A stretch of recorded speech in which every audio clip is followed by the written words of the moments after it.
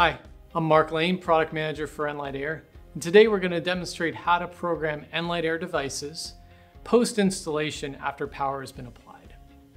We're going to start in this first scenario with our NVEX luminaire, and it's got an RES7 sensor, an nLight Air sensor. We're going to pair it today with our wall switch, the RPod BA, which is a battery-powered wall switch. All programming is going to be done through the CLAIRITY Pro Mobile App, so let's get started. Once you've created a login, we're going to tap Sign In, and this is going to be syncing up with our cloud. So it's important at this stage that you are able to be connected to the internet. We're going to be syncing with the cloud and downloading information so that you've got the latest and greatest. So let's wait a few moments while we sync with the cloud. All right, we're now on our site page and we're going to create our first site. So tap the plus icon and type in your site name, as well as company information and an address. And once you've completed all that information, tap the create button. That will create the site.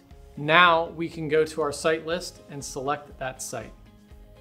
Again, we've got to be connected to the internet, but this is a great point to mention that you can have multiple people on a job site programming nLight Air devices. It will all sync up with the cloud, and when you come back to the site, you'll get the latest and greatest information downloaded. So here we are on our site overview screen. We're going to start by selecting groups. Tap the plus icon in the bottom corner, and we will type in our first group name. Hit the create button, and now we're going to select devices. This brings us to our grid. It's really a reflected ceiling plan. So you're going to place devices as they would naturally be in the space. Select the plus icon in the bottom left corner. And first we're going to select outputs. Now you can see our RES7 fixture is listed in that list.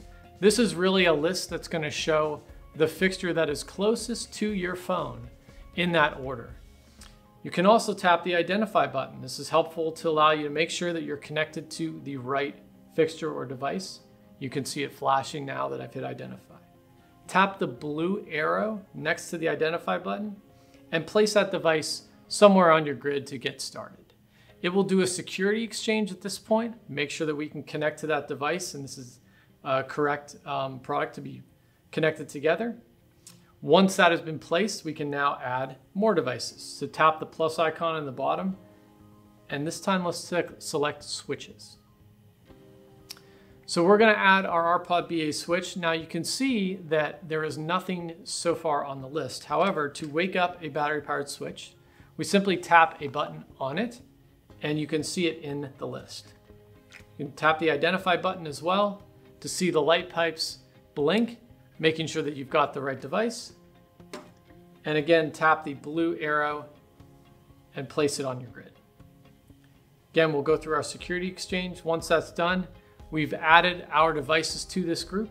We're going to tap done in the upper right corner and move on to our last step, which is creating behavior zones. Now there's a variety of things you can choose here.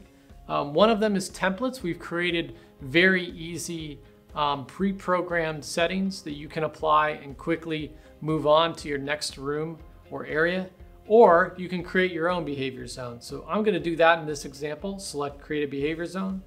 I'm going to tap switch control, and I'm going to select my two devices. They will turn orange. Tap settings, and this allows me to select a setting that I'm going to apply for this switch behavior. Tap done in the upper right corner. We've now applied that behavior in that zone. Let's tap save to complete our process here, which is connecting to the devices, pairing them together, and giving them that programming information.